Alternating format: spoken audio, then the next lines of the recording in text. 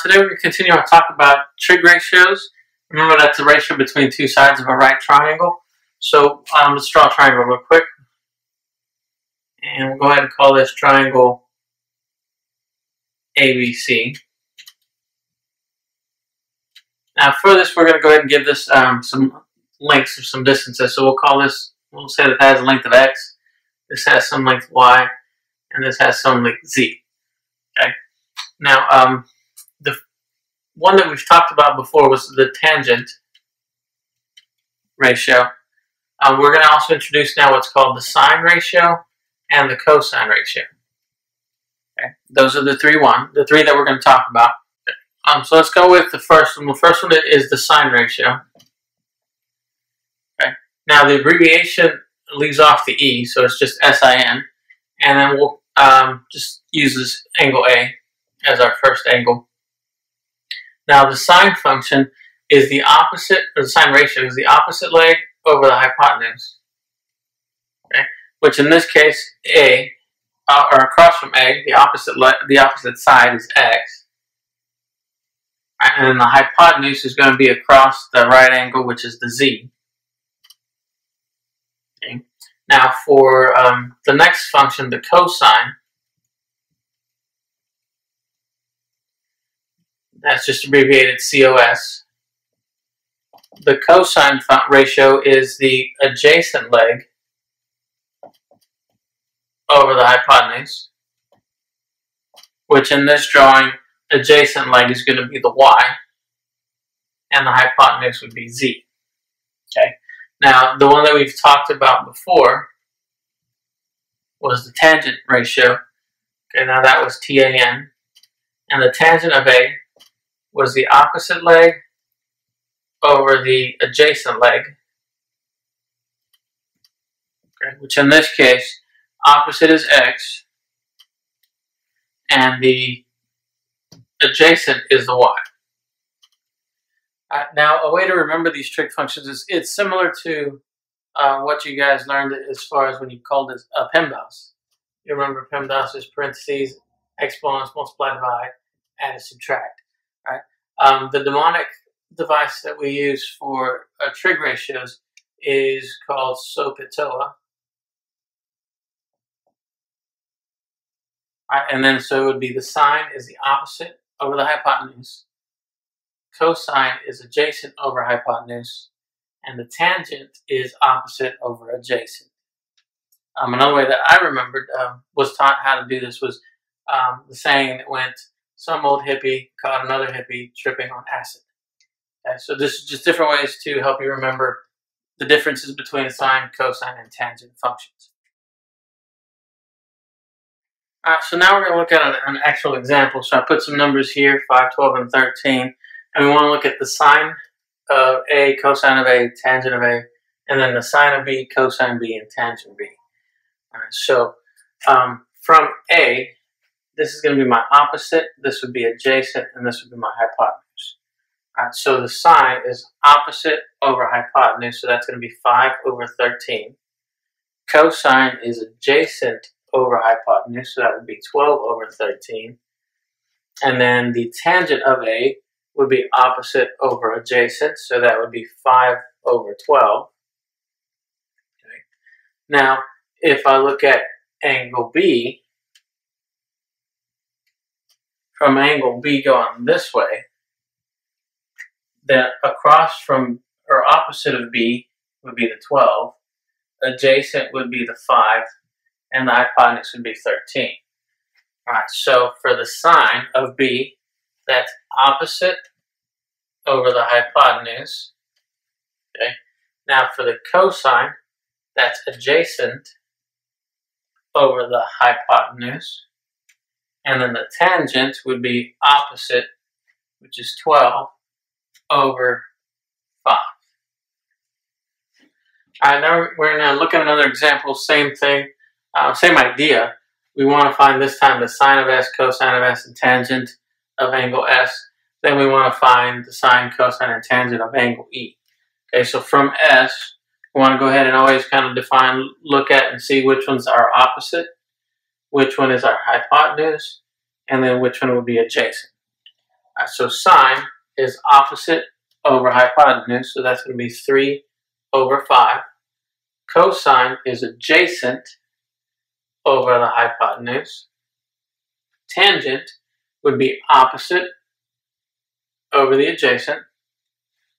Okay, now for the E, when I get to E, that's going to move things around. That's going to switch the opposite and adjacent, because now from E going this way, this becomes the opposite, the 3 becomes the adjacent. Okay, so that means for the sine of E, we're looking at opposite over hypotenuse, which is going to be 4 over 5. Now the cosine of E is adjacent over hypotenuse, so that would be 3 over 5. The tangent of E is opposite over adjacent, which would be 4 over 3. Alright, so on this example, we want to write the cosine of 30 degrees, so we're going to have to use our special right triangles. So let me draw one out real quick.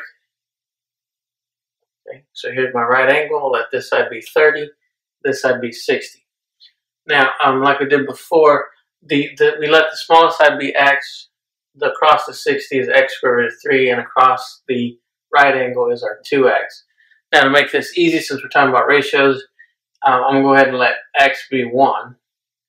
Okay, so I'm going to rewrite this as 1. 1 times the square root of 3 is just the square root of 3. 2 times 1 would just be 2.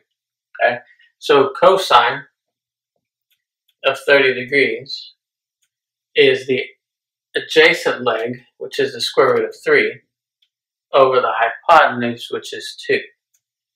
Right? So this would be my answer, square root of 3 over 2. Okay, on this one we want to find the sine of 45 degrees. So on this triangle, right triangle, if this is the right angle and this this angle is 45 degrees, and that means this angle has to be 45 degrees. And then the pattern of the formula we use was x squared root of 2.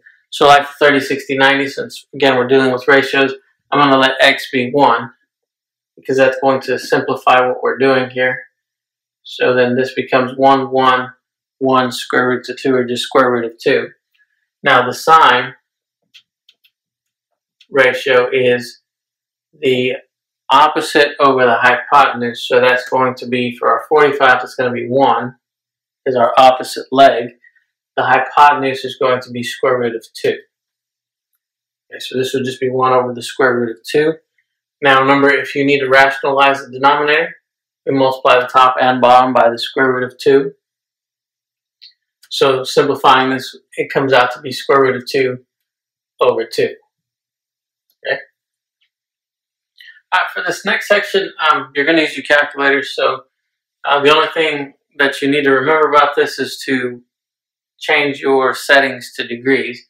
Other than that, it's just simply typing this in. You hit the sine function, then you type in 52. And that to the nearest hundredth would come out to be 0.79. The cosine of 19 is going to be 0.95.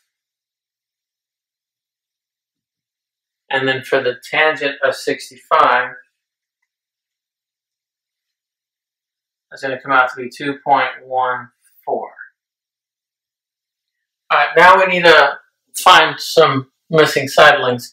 Now, with this triangle, they gave me both angles, so I can use either one. I'm going to use the 21. Now, again, since I'm using this 21, okay, the x is going to be my opposite leg. The 9 is my hypotenuse. So the sine of 21 is going to equal x over 9. Okay? And to solve for x, what we want to do is we want to multiply both sides by 9. Okay, so we can cancel out the denominator. And then so x is equal to 9 times the sine of 21 degrees.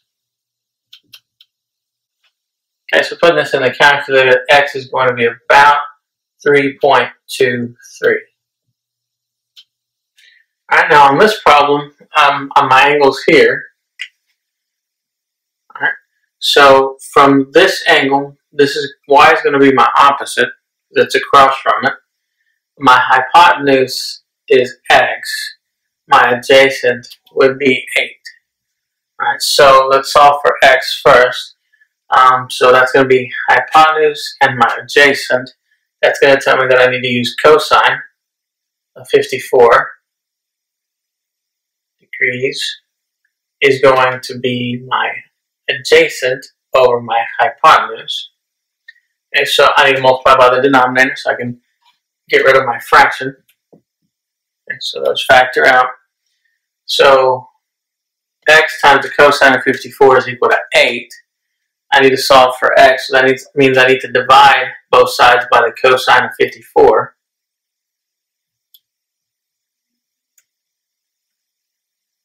Okay. So that factors, and x is equal to 8 over the cosine of 54 degrees, which is going to be about 13.61.